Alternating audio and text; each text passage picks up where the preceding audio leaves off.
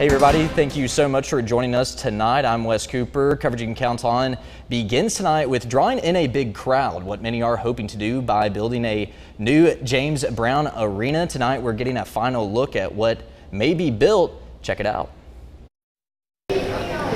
A lot of people in Augusta are feeling good. A vote to build a new arena downtown is on the horizon. Between now and November 2nd, we're going to talk to as many people that have any questions about it as we can and try to convince them. In a little more than a week, the fate of the new JBA will be in the hands of Richmond County voters. It will be decided whether to approve a new tax to pay for bonds that are funding the new arena. It's a complex. It's an event. I mean, people go just for the experience sometimes. I've been to shows where people don't even sit and watch the show. They're socializing at an event. Existing James Brown. Michael Harvey has built high-quality arenas all over the world. He says he and his team at Perkins & Will are hoping to do that in the Garden City. Cutting down the long lines and all that. People want a much better, greater experience when they go to events than they did 10 years, 20, or 30 years ago. The new JBA will be about 100 feet tall, seat 11,000 people, and have many premium box seats. Developers say there will be plenty of green space around the arena and it will be connected to the Bell Auditorium.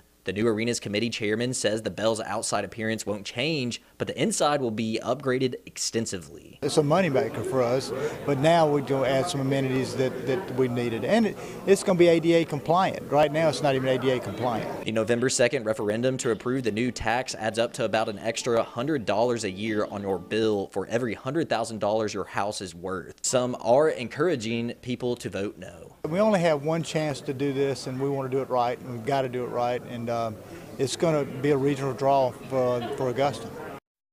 Developers say they are keeping a close watch on the cost of building materials and believe they will be lower near the start of construction for the new JBA. Usry says if everything is approved, the JBA will be closed for about 30 months and the Bell for about a year. It's hoped to complete the new arena by 2024.